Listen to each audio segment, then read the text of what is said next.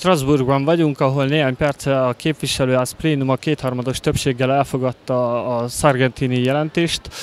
A képviselőket kérdeztük arról, hogy hogyan szavaztak, illetve hogy szerintük van-e még a Fidesznek helye vagy jövője az Európai Néppártban. Speaking of the procedure against Hungary, have you voted for or against? No, I voted very strong against. Yes, I voted for starting the Article 7 proposal. I voted against it. It's a disgraceful attack on the voters of Hungary. It's a disgraceful attack on the democracy of Hungary. I have voted in favor of the launch of a result open, objective Article 7 procedure. I vote for the report. I voted for the report. For. Against. I have voted for. What are your arguments? My arguments are that there was a very detailed report made of one of our from the Green Party, from the Green Group, and I think she made a lot of researches. And as we saw yesterday, there was no step in the volunteer of wanting to change something from Orban. So it's a pity for the Hungarian people because we want them to have them in Europe. But with this report, it was difficult to vote against this report.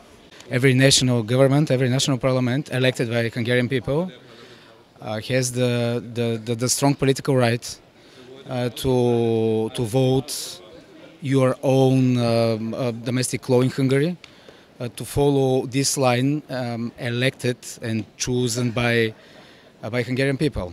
So I respect very much every national state in the European Union. That's why I'm against this pressure, very left and very liberal, outside of Hungary, because this pressure is unnecessary for me.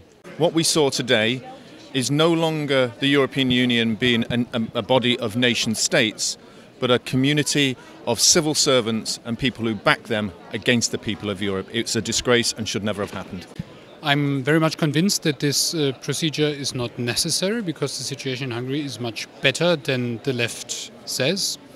But on the other hand, this is not a sentence, what we did today. It's the beginning of an open process, and at the end there can be criticism, or at the end there can be an objective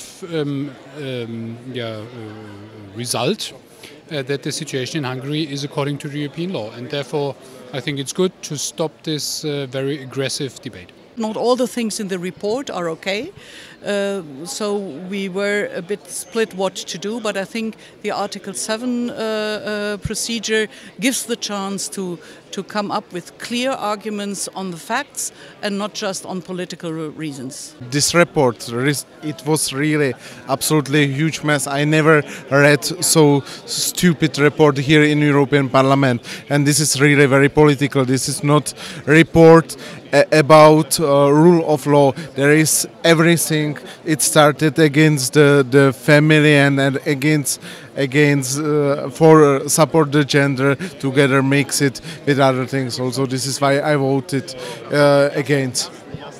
As you know, this is containing the examination of the accusement. And this, for me as Austrian, it's very important that Hungary is not bashed and discriminated, but can have a very good chance to prove if these accusements are correct or not. Because many accusements are absolutely wrong. They are ideologically based and not properly in this report which we voted today. But there are key issues of European rule of law, and if this is true or not must be examined, and Hungary must get the chance to give their clarification. It was quite a lot of facts in this report about the situation in Hungary, and I like Hungary, and I'd like that the situation in Hungary can be more stable and more positive. Maybe this report something helping this in this process. I think Hungary has to change its politics. It has to open a little bit more for the European standards, and the right thing has happened today. So that's why we thought it's not the way, or a common way, in going forward in Europe, in having kind of too much national elements in it. We very much appreciate that Viktor Orban is still there in discussing everything, and this is what we are very much appreciating. But then if he can also come back to a European line, it would be more helpful. Do you think Fidesz should remain in EPP? Yes, sure. Fidesz should remain in our party. We now opened the Article 7 procedure. Again, it's without any prejudice. It's an open, objective procedure we ask for. And we should decide afterwards, because everything may be fine in the end, and then we should see at the end and not now. Yes, should have. Any case, maybe there is now. I don't know the English term, but if it is a cessation or freezing the membership for a period of the clarification, maybe. But I wouldn't agree any further acceleration against Hungary. I think they should remain as long as it's clear that they stand with the rule of law. And that is what we have to clear up with the Article 7 procedure now. If they are standing with the rule of law, when they are in the framework of the rule of law and the values of the European Union, why should they not be part of EPP? And if not, they have to think about their political course. This is not the question what we have had today, and this is probably something what we will discuss in the future, but it depends all on the behavior and attitude and so on. But this is not the question for today. Hungary is a member of the European Union. We are proud that they are in, but we are hoping that we are together can go on to the future on a common sense.